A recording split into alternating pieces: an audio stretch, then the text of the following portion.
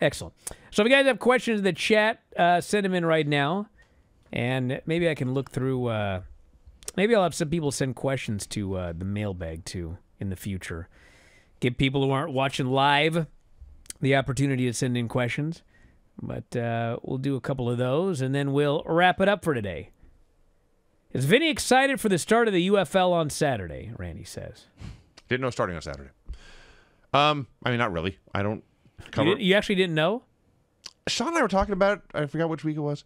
So you must not be excited. Not really, no. They took Seattle's team away. I don't get paid to cover football anymore. So I'll turn it on if I'm home on Saturday or Sunday. There's nothing else to do. How much do you actually like football? Not as much as I used to. You like it more than wrestling? These days, it depends. Depends on the wrestling? Usually, I would say no. Usually, wrestling is better these days. This person here says, since Tony is working with Stardom, Io and Kyrie are Rossi people, Julie is going to WWE. Do you expect WWE and Rossi to work together in some way? Yes, I do. I don't know the extent of it, but I think that they will have something that they are doing together. This person says, why does Bryan say they're running out of time during shows, but the Garrett show sometimes goes 2 hours plus? Well, I don't know how he encodes it. But I try to encode it at high quality, and so I get a little over 90 minutes. The other issue is Garrett and Dave do the show at like 4 o'clock in the afternoon, and I start recording at 1 a.m. Yeah. So I'm not going till 4 a.m. Yeah. I'm just not. I'm a zombie when we start. I wish we could go earlier, but it's very difficult.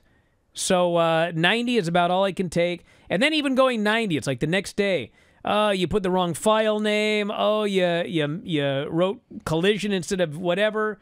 Yes, it's hard to do a show from 1 a.m. to 3 o'clock in the morning when you add in everything that goes in there at the end. And I want the show to be, I encode it at a high, which I probably don't need to do, but I do, because I want it to sound nice. You're an audio guy. I don't even know why I bother, because the content of this show, for example... What does this need to be encoded at a high bit rate for? So you can hear me do a Curtis Iakea impersonation in as high quality as possible? Do you have Rock pin Cody on night 1 and Cody beat Roman on night 2 to build Cody versus Rock for the title? I do the opposite. I have Cody pinning The Rock on night 1 and Cody pinning Roman on night 2. I would anticipate, don't count on The Rock ever wrestling again. Well, if he does, he's going to wrestle Roman. Yeah, sure. So if he drops the fall, that starts the issues between him and Roman. Roman then gets beaten. Maybe even Rock turns on him, whatever. But, and Cody, listen, if Cody's going to be your guy, which he is because you're having him beat The Rock to win the championship, and he's been the guy all last year when Rock was gone most of the time, then yeah, you should give him as big a push as possible and have him pin Rock and Roman Reigns on the same weekend. Yes. Do you guys have WrestleMania party plans? We're going to watch it. Yeah, we don't really... I'm not going to Mania this year. Yeah, that's part of it. That's part of it, true. But yeah, when you cover it professionally, you don't really do parties. You may invite people it ain't over. much of a party. We're just typing the entire time. You may invite people over to watch it with you, especially for, well, it mattered more before the Peacock and the network era when it's all $10. But if you're buying a pay-per-view, you might invite people over to watch it with you. But as soon as it's done, we got to go to work. Yeah. So kick them out. That's essentially what happens. It's much less exciting than you guys think. I was making plans for this weekend because we are going to be home, and as it turns out, I'm going to be mostly alone that week. So I'm going to have time to watch Bloodsport this year. That's exciting. I watch Bloodsport on Thursday, and then the weekend will be NXT and then 2 nights of Mania. I don't know what else, but well, I mean, we'll. I don't do 192. Someone's asking about the bit rate. I see. I do 128 for those that actually care about that sort of thing. But yes, we'll do WrestleMania both nights as always, and probably very close to when it ends because we're going to be watching it live. And again, I don't like to stay up all night if possible because my kids get up early. Does MJF come back as a heel? I don't think so. I mean, I think he's still coming back to feud with Adam Cole. He has to. So... Like, as much as the Undisputed Kingdom has been a letdown, all in all, you can't not finish that story. You can't pretend it didn't happen. he has to address that before doing whatever he's going to do next. This person says, are the AEW Dynamite ratings at about 800K where they are? Is there anything they can do differently? Well, you know what I would do is, you know what? Didn't the Devil storyline win worst storyline in the Observer this year? I believe it did worst feud. Yeah, okay, well, let me say something about that storyline. Whatever you thought about the Devil storyline, the fact of the matter is that storyline did good numbers and it did good quarters. And the reason for that is whether you think it was good or bad, the fact of the matter is when you have a mystery in wrestling and you have to tune in every week to find out what's next in the mystery, clues, etc., stuff like that always does well. And I think one of the things about AEW is, you know, we've talked about, you know, they should advertise what's coming, etc. Like, that's important, obviously. Like, you should know who's on the show. You should have big matches planned and that sort of thing. Advertise them, do all of that.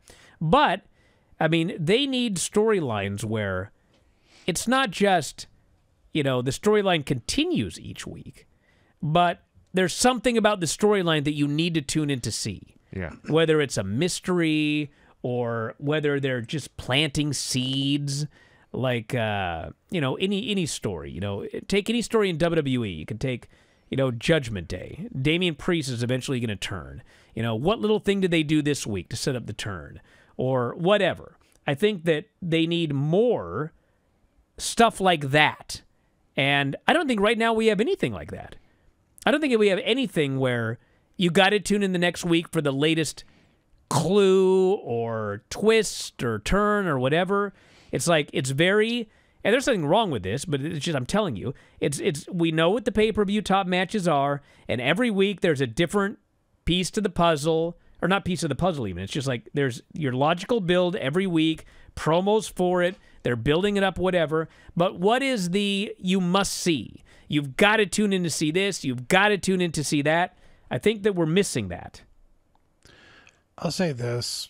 I used to think that I just wanted to watch good wrestling matches. And as much as AEW has good wrestling matches, it's missing something for me. And I quit WWE a while back because it just wasn't compelling to me. I'm starting to lose a little bit of my interest in AEW now. And it's not that the wrestling's bad, it's that they don't have the stories to go along with the wrestling. I used to get upset when people said there were no stories in well, for example, AEW, because a good wrestling match is a good story. That's fair. And that's how I feel. But yes, especially, I can't believe this next conversation is about to come out of my mouth, but since I started watching TNA again, and I kind of reminded how when a match ends, you should be excited, not just for what you just watched, but it should make you excited for something else in some way.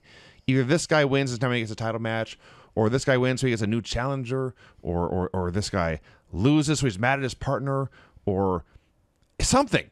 But when the match ends, it should lead to something else down the road. It's honestly, a lot of what we see in AEW is how when I lost interest in UFC, because the actual sport of mixed martial arts does not excite me very much. And I would, at one point I watched a show and there were like 7 fights on it. I was like, okay, I don't care about any of that. And none of it led to anything. It was meaningless stuff. And that is how a lot of AEW shows go. Only I like the action better.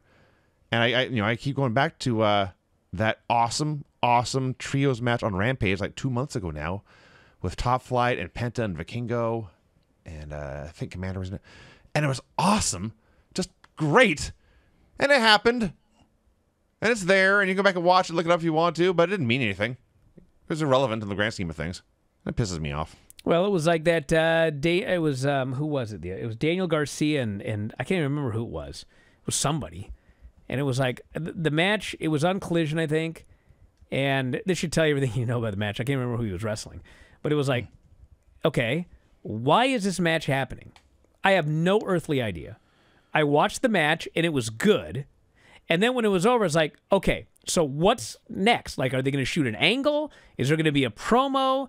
What follows this match so that I know the reason they even bothered to put this on television? Right. And what followed was nothing. They just went to the next segment. I was like, what? Okay, well, we move to the next segment. I think that, yeah, I mean, it used to be every match was either the result of an angle they shot, or if it was a cold match, there was always an angle afterwards, or whatever. Now, every now and then, it's just like, well, this match is happening because it's going to be a great match. And, you know, in the pandemic, you know, 2019, 2020, you know, WWE storytelling absolutely sucked, and a lot of the wrestling. I don't want to say it sucked, but, I mean, it was just a lot of DQs, a lot of run-ins, same match every week. It was like the same old shit. And so TNA came along, and it's like they're having great matches every single week, and all of a sudden everybody wanted to watch that show. Well, now WWE storytelling has massively improved. You're not getting complete bullshit in every single match. Like, you get main events. You get good matches. And you can get good matches watching New Japan, get good matches watching anything you want, DDT, whatever. Yep. So we need more than just, here's some good matches this week, and we're going to have some more good matches next week. We need storytelling. All right, one more. Oh, this person brings another one, Danielson, Shane Taylor. Yeah, great match, but like, why? Why did Danielson wrestle Shane Taylor? Except it was a really good match. And then what was the follow-up? Nothing. We just had a good match. There's a lot of that lately. So much about Rock this week. So I decided a good match for Rock would be Cold Stone. Straddled him on corner post, must have done damage. Then Stone Cold kicked the Rock out of the ring. Shane was rooting for Rock. A clothesline him while down. Rock put his arm out across Stone Cold. It was just a massive confusion. Stone Cold won the match. Cool. Can you verify we did not use AI to replace Granny? Yeah. Hey guys, did you love this clip? If so, you should join our channel. Just hit the join button, and you'll have full access to every single show that we do. Wrestling Observer Live, Wrestling Observer Radio, The Bryan Vinny Show, all of them in full HD, full length, plus archives of all of your favorite shows. Click join today and don't miss out.